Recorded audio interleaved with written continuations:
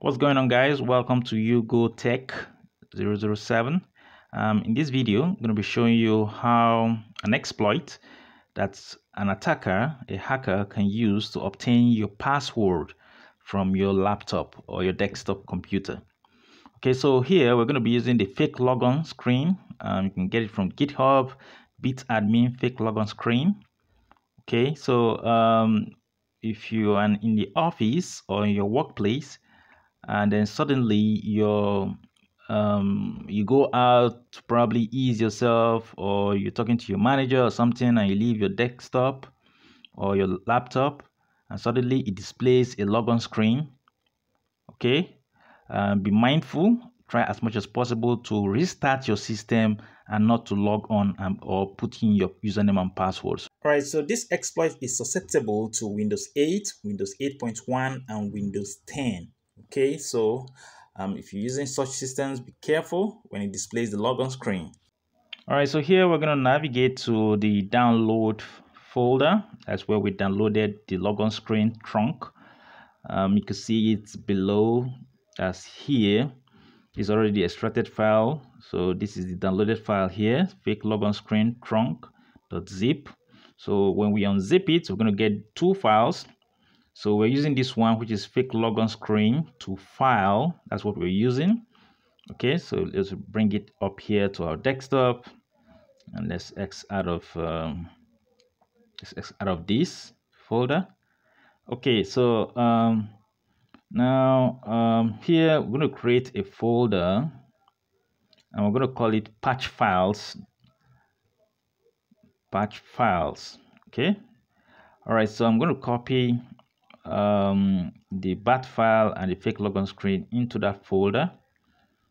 Okay, because I'm going to be mailing or probably zipping this file and then putting it in a link and for my victim to download. So this is the two files here. I also need one more file here, which is the netcat. Okay, the Swiss Army. All right, so here I'm going to quickly locate my netcat, okay, on my system. So this is the attacker system.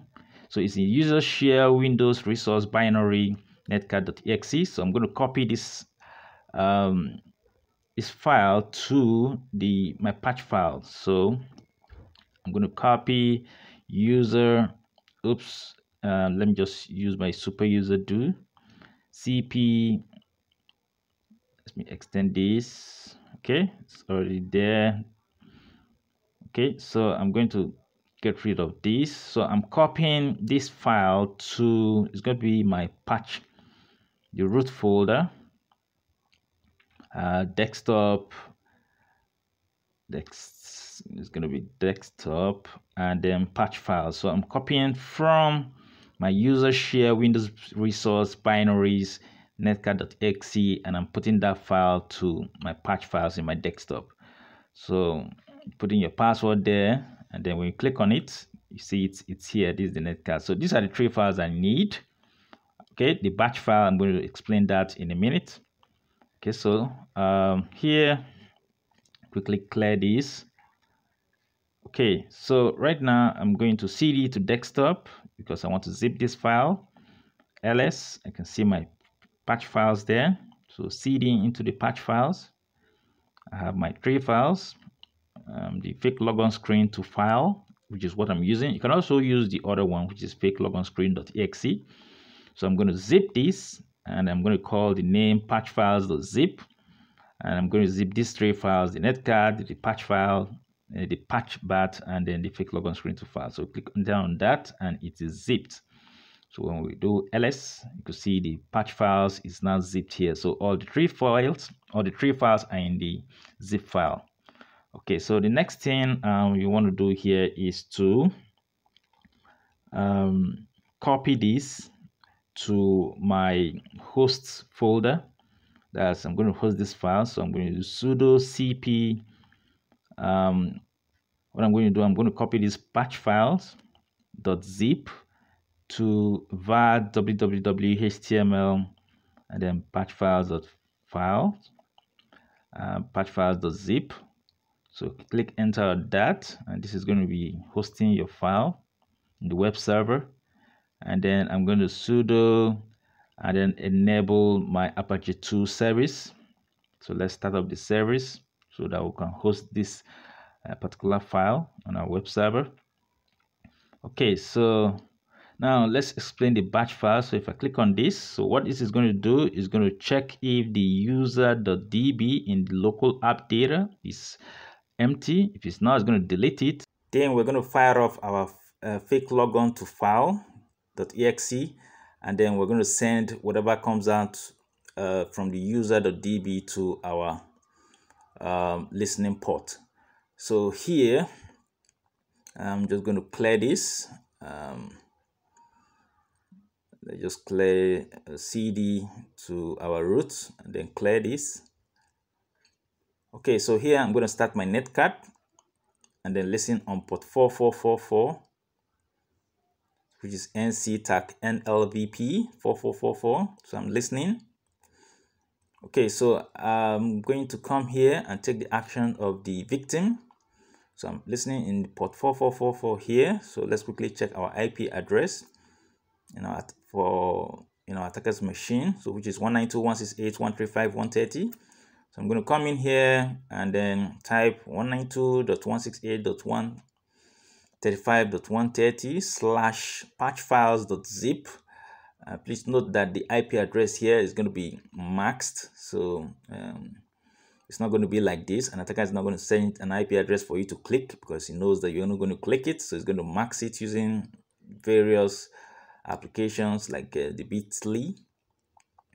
All right, so once the application is downloaded, once the victim clicks on that link, the file is going to be downloaded automatically. So let's take the action of the user, drag it to our desktop. I'm going to open this file up and extract it. Okay, so for those of you that download cracks to enable softwares, be careful. You might not know what you're downloading. You might not know if you are being phished. Okay, so this is a pretty dangerous exploit. So here we've taken the action of the victim. We've opened our files in our desktop, and we're going to double click on this patch files here. And as I come, I'm sending an instructions for you to open it up in desktop. So here, immediately the patch file is clicked, it's going to display this wonderful login screen. So when you enter your password, okay, and if you come in here, you can see that it has sent it automatically to the attacker. So the attacker now has your detail, your logon password.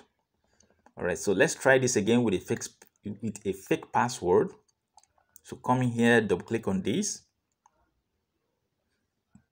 So once you double click on this, it's going to check for the user.db. If it's empty, it's going to delete it, and then it's going to fire off that fake logon to files.exe, and then display this page, this logon page. So here we're going to enter our fake logon password and hit enter. So if you do that, it's going to tell you that the password is incorrect, that you should try again. So now I'm going to enter the real password, ABC123, enter.